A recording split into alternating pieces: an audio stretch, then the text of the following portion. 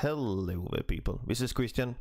Welcome back to my computer and Fusion for 60 and my latest challenge. If you want to have more information about the challenge, look at the challenge video. This is the workflow video. We're going to do the part on top here. Just zoom in a bit. We have all the dimensions we need here, and I'm going to use parameters. I'm going to start with that before we start any designing really. And we're going to start with part length because I need to do some calculation of this, of course. This is the number we're going to change later. It's 104, going to be 165 when we try to change the parameters. I might just as well type in the part width, use parameters for basically everything. Part thickness is 3. All the numbers are given here in the drawing. I have it down here. That are the dimensions of a part, and we have hole that has an outer diameter of 8, and we have a distance from hole to hole distance cc, center to center. That's our fixed value, so might call that fixed. Remember, that should not be changed. Or you can change it if you want to do it with a parameter, but that should be in the final design. That's always 20. And we have a hole edge minimum distance. That's the minimum distance from this hole here and the edge here. It must be minimum 12, can be higher, but it shouldn't be so high that there's room for one more hole, because then one more hole should be added.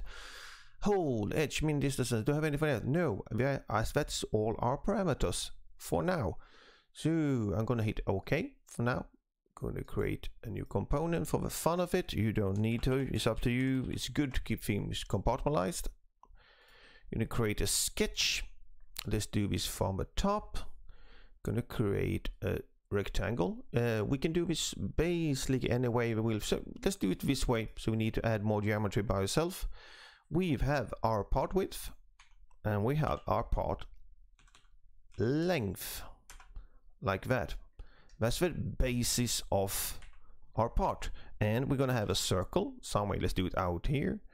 That's gonna be our OD, our outer diameter, and this should be somewhere around here. So now the problem is, where are we supposed to put this cut here? And as I said, also I put a whole metric on part length. If we look here, you can see there are 5, in this case there are 8, but they are always placed symmetrically if you split the part in the middle. So let's do that in our little design here. Let's do a line. We're going to do a construction line from here down to here, and then from here just straight over to here, and simply use the midpoint constraint between these two lines. That means this line will always move around. This has been nicely placed. This line here is the same as the length of a pattern. The length from here to here. And the length of the pattern is a fixed or a calculated number of holes multiplied by the fixed distance. So the problem we have, we need to somehow calculate the number of holes. And now I'm a bit dirty here, because with these numbers here, you're going to get an even or correct. This is 12 millimeters distance to the side, so we get a integer number directly. But let's have a look. Change parameters. We're going to do the calculation. We're going to start with the plus here. Now one. So what I'm going to do here, I'm going to do number. But this is not the number of holes. This is the number of spaces. I'm going to call them spaces. No unit, because we don't want that. What we are calculating is how many spaces we can put in here, really, not number of holes. If you think about this, this is 1, 2, 3, 4 spaces, and that's 5 holes, because the distance we have dimension, the whole distance center to center is 20. That's the distance of a space between, so the spacing of the holes. So just calculate what is the maximum distance we can put some type of pattern here. That is the part length, and we need to reduce it by the minimum distance multiplied by 2, because from both sides. Going to put parentheses around everything. I'm going to go to the end, and we're going to divide this by the whole distance center to center. Let's do it like that so you can read things here. Blah, blah, blah, blah, blah. That's nice. This does for fun. If we do this to 105, we get a problem because the number spaces should be 4.05 and that doesn't work.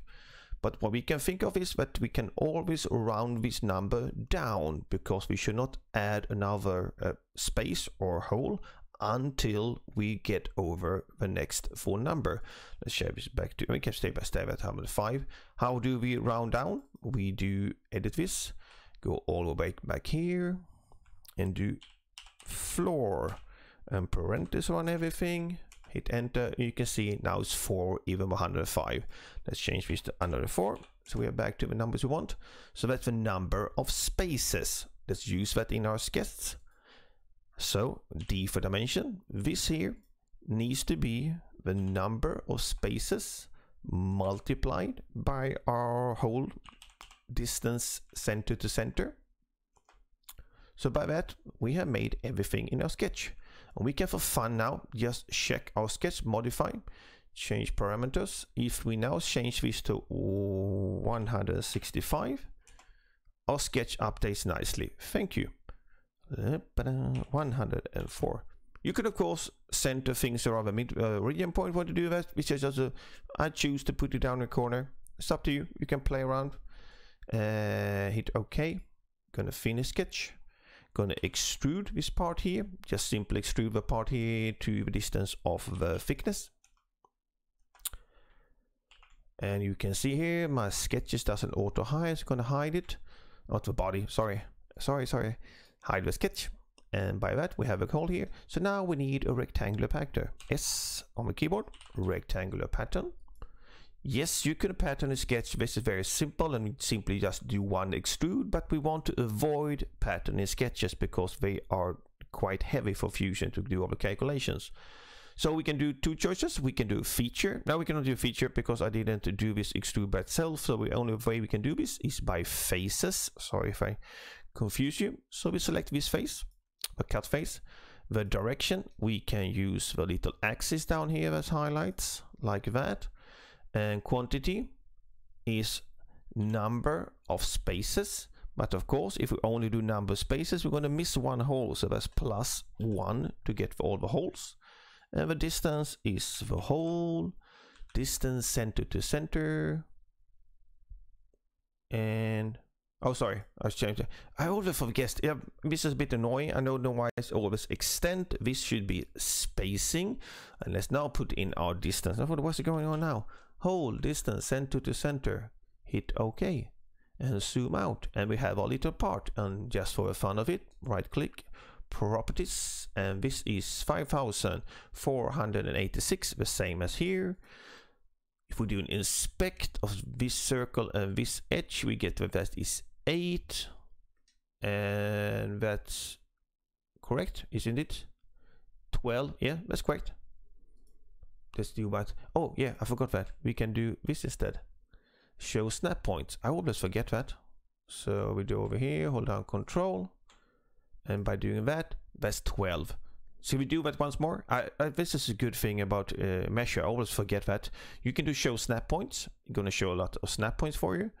Let's do restart selection. You can see, but sometimes they just flick around. So what you do, basically like you're selecting joint points, move a cursor above the face, hold down Control, and now you can select the midpoint of the circle here, and the edge over here is 12 millimeters. So that's our basic design. So let's now try and see if we get the answer for our model. Modify, change parameters, and this is supposed to be 165.